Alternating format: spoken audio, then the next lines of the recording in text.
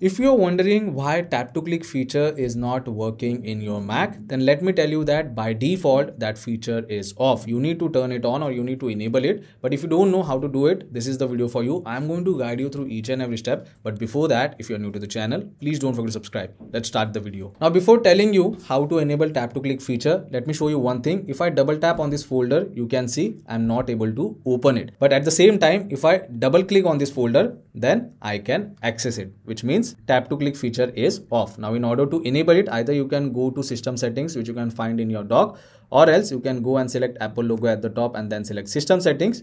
There is one more way. You can simply press command plus space bar and search for settings over here. So you will find system settings. Simply open system settings in your Mac. Once you get this window, on the left hand side, you get multiple options. Go down and look for trackpad. Once you get trackpad option, select that, and in trackpad, you get different pages. So either you can check out gestures related to your trackpad, you can change some settings over here, and make sure to select point and click option, because over here you get an option of tap to click. Currently you can see the toggle is off. Click on this toggle to turn it on. Once it turns to blue, it means tap to click feature is now on. So if I tap over here on the desktop, you can see the system setting window has turned to gray, which means tap to click feature is on. I can even close this window, and if I double tap on this folder, now I am able to access it.